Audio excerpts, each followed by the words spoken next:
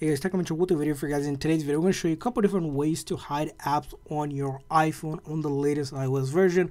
So let's get started. So in order to hide an app on your iPhone, the simple and the easiest way is most likely you're looking to hide it from your home screen. If that's the case, let's go ahead and pick an app. We'll pick Instagram, for example. We're going to press and hold just like that, and we'll click on remove app. Now when you click on remove app, it's going to give us another message where we can remove it from the home screen without actually deleting it. So we click on that, and now it's gone from our home screen. Now of course, with this method, if you go all the way to the very last page under app library, you can search up the app and it will show up.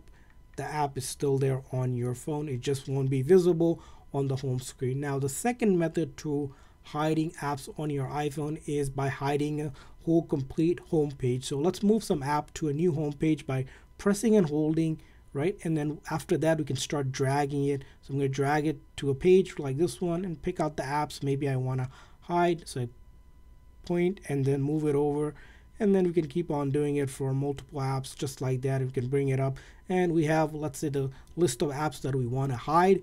We're going to hit that right there. Now we can see here there's multiple home pages and the one specifically that we want to hide.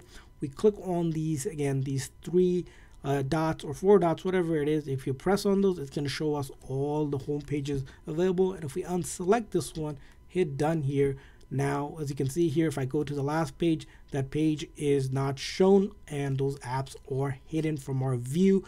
Again, those apps are still there under app library. You can search them up. For example, if I, as you can see here, if I search up one of them like X or the Zoom, right, they'll all show up right here, still installed on your iPhone, just not available or seen right at the home screen.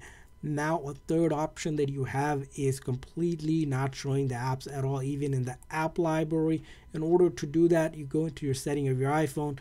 This time we're going to use something known as screen time, and under screen time there's content and privacy restriction. We'll turn that on, and if it's not turned on, go ahead and turn it on. And after that, under allowed apps, we can go ahead and turn off these individual apps themselves if we don't want it to be shown up. For example, if we don't want FaceTime, we unselect that. FaceTime will no longer show up. Let's go ahead and try that again one more time. Allowed apps. As you can see here, now FaceTime is gone. Now again, the same thing you can do for these apps. Now these are the default apps on your iPhone.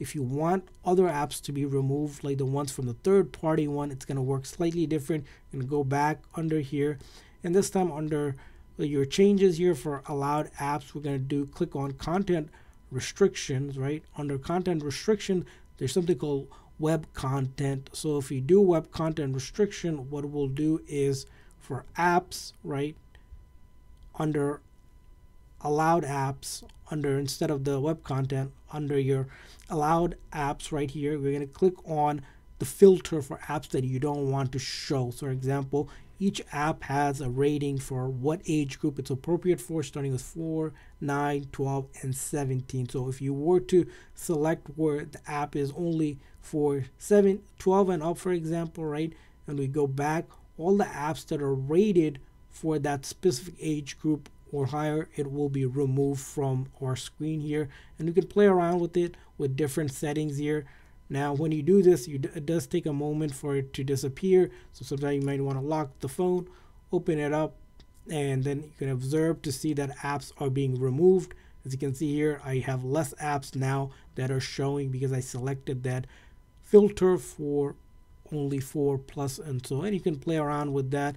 And of course, if you want to ever come back to show all the app, where you're going to say show allow all, and all the apps will come back again to your screen just like that. So that's our different ways to hide apps on your iPhone. I hope this video was helpful.